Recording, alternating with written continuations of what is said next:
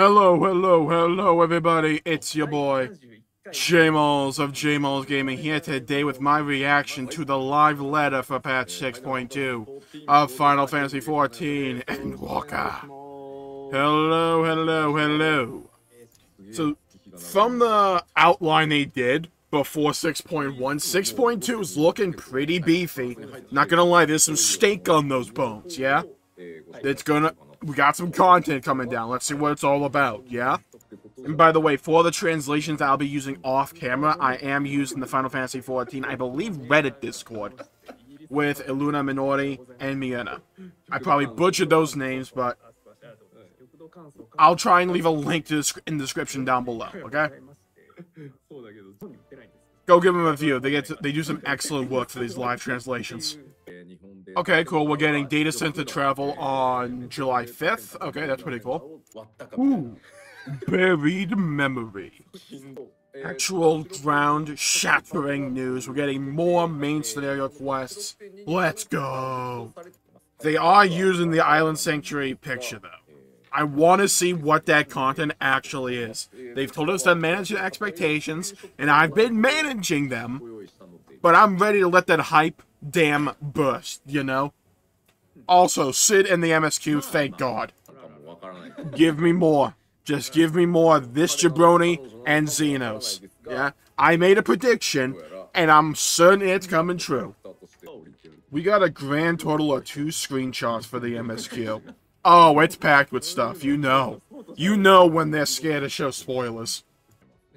The new title request with more Sickard. Okay, I'm down with that. Oh, that's an interesting one to have as a requirement. What you got in store for us?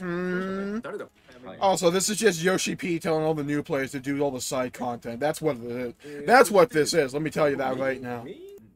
And I'm here for it. Oh, I'm an idiot. That wasn't Sickard. No, that was the guy from the Shadow of Marquest. Okay, yeah, that makes way more sense. I don't know how I didn't nail that. Like, immediately.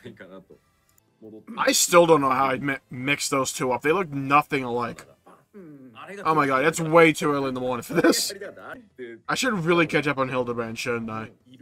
Ooh, weapon enhancement quest. Are we getting relics, Yoshi P? 6.25. No shot Hildebrand's the freaking relic quest. There's no shot. No shot. You're joshing me, Yoshi P. You're joshing me. There's no shot. I'm back in Heaven Sword with Hildebrand. How much catch-up I have to do? There's no way. There's no way. The legendary Mandeville weapons? What are they? Like a spoon and a dinner fork? Assert dominance. That's all I'm gonna say. Give me a hell yeah. We're getting an Omicron tribal quest? Yes. They're gathering as well. That's kind of funny. The warmongering planet people are the go gather some flowers and pick some rocks up for us. Yes, we're doing the cafe. I knew this would come into play at some point. Yes. Also, I'm really glad we have the giant eyeball there. Just adds to the overall aesthetic. You know, drinking a cappuccino with a giant eye, freaking Big Brother's watching. Alright, so I swapped over to the Twitch stream because it's a little bit ahead. Getting a new dungeon, okay. Alright, well, that's a cool name. The Fellow Court of Troya. Not sure what the hell Troya is, probably should know that. Oh, it's FF4, okay. Alright, not gonna lie to you, this looks like the opening scene from Dark Souls 1. I know everybody's tired of everything in compared to Dark Souls, but this is legit the well that Jabroni, like, throws down a sword for you. Okay, wait a minute. Slow your roll. That's pretty freaking cool. I like that. Okay. Oh, it's like a void-ish version of Everlasting Light from Shadowbringers. I like that. Okay. Alright, new trial. What is it? Show me the money, the mustard, the Gouda, the Howder. What do you mean, question mark? What are we doing, fighting unknown for Pokemon? It's a secret? What? Come on. You know you want to tell me. Come on, a little tease. Tease me? Tease it, little bit, do it. Yeah, so my guess is that the dungeon is just us getting to one of the 4 lords from FF4, and then the trial itself is one of the 4 lords. Ooh, pandemonium. One of my favorite words to say, bar none, is pandemonium. Pandemonium. Abyssos. Ooh, okay. I want to see what the gear looks like. Let's be honest. That's the most important bit. What does the gear look like? I need that drip. I need that swag. I need that bling. What's Abyssos gear looking like? Oh, are they staggering the normal and savage mode release dates? That'd be cool. I have a friend who loves to do savage, but he always has to do it day 1, so he has to just skip the story so he gets spoiled on the bosses. It'd be really cool if they just, like, stagger it a week. Savage Raid will be released 1 week after 6.2. Like to see it. My opinion, I don't raid Savage, so I want to hear your thoughts. Comment down below what you think of the Savage being delayed a week. In my opinion, I think it's a good thing, so people can experience the story as it's meant to, and then prepare for Savage the week after. My favorite boss theme. Well, one of them. Love Sephiroth. A date with chaos and you're dressed to the nines. Oh yeah, I'm gonna be listening to that song all day again. Why is Dragoon getting changed? Like, even if it's been postponed, like, why is it getting changed? It's literally, like, one of my favorite jobs in this game. Like, top 2 for me. Why? What change does it need? Like, is it just, like, numbers adjustment? In that case, sure. Are you, like, what are you doing? Removing Spine Shadow Dive? Okay. Okay, here we go. Actual new content. Variant dungeons in 6.25, huh? Alright, everybody, prayer circle. Please, no M+. Variable difficulty dungeons, previously introduced as Criterion dungeons. Okay. Level 90 casual play for 1 to 4 players. No role restrictions, and you can change your job. Okay, that's an interesting idea. Let me change my job in the dungeon. Enemy strength determined by party size. So it scales. Okay. Route of progression branches based on player action. So, if we go down certain paths or defeat certain bosses, what does that entail? Because that could be many things. You know, I was wondering if they're ever going to revisit Sildon. I was wondering if they're ever going to revisit that piece of lore. Those who don't know, it's basically, I think it's either the sister city of Ul'dah that, like, got destroyed a long time ago, or it's the one they both came from. It's one of those two, so should be in Thanalan. That'll be interesting. Explore the depths alongside a certain person. Don't tell me it's just Pippin or something. Okay, I do like the way this seems like it's panning out. Experience a different story depending on your chosen path. Does that mean dialogue options, or does that mean, like, choices in the gameplay? Like, I'm gonna go fight this boss, or there's 2 bosses up, I need to go stop one, I can only stop one, and depending upon which one I choose, changes the outcome of the story. Interesting. Which way are they going there? Well, it looks pretty, at least. There's still so many question marks about variable dungeons. I need to see an actual gameplay. Is it just going to be a cakewalk in terms of difficulty, or is it going to actually have to challenge? They use the word casual, but I don't know the connotation or the context which they use that word. So it depends, right? Like, clearly it's not meant to be a supplement for Savage or Ultimate or Extremes. But is that all they mean by casual, or do they mean this can be very easily achieved and completed for everybody? I would like to have some difficulty for it. Okay, never mind. There's also a level 90 high difficulty challenge for 4-player parties. Interesting. Very interesting. So this one doesn't have the scalable party difficulty because it's set to 4 players. That means it's easier for them to balance it correctly. Players' party must compromise 1 tank, 1 healer, 2 DPS. So essentially, variables for story mode, criterions for the actual gameplay. Alright, a lot of my worries were just alleviated there. Visually similar to variant dungeons, but overall structure and enemy strength are entirely different. Route is predetermined and no NPCs accompany you.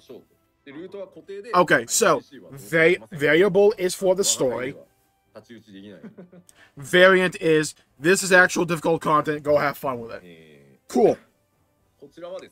Very cool. Like it. Like it a lot. So there's 2 difficulties for the high end. Another Sylvan Subterrane, and another Sylvan Subterrane Savage. A high difficulty by default, with Savage providing additional challenges. I love to see them adding more content just for the overall gameplay loop. Love it. Ooh, and the non-Savage has a queue for it. Cool. Love to see it. Normal methods of resurrection are prohibited, but each player is granted a limited number of revival actions. Okay, so it's kind of like Bajja in that way.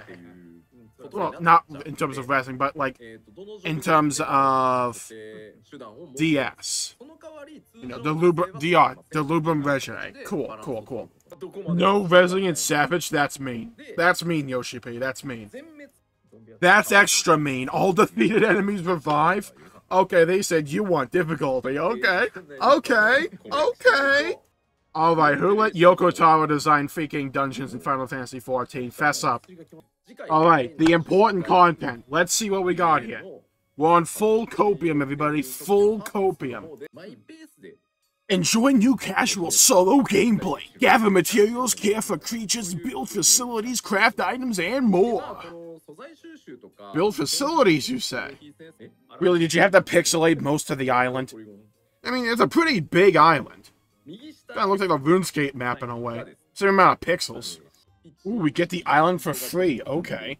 Good news, I have my gatherers all leveled up. Got that squared away. There's separate inventory for it, and you don't get cluttered with your normal inventory. Sweet. Oh, we can get to grow some crops. Wonderful. Oh. Plant and cultivate seeds you find on your own island, different from estate crops. I really hope we get some plot for that. Collect and care for various creatures. Please let them just be my minions, just like rolling around.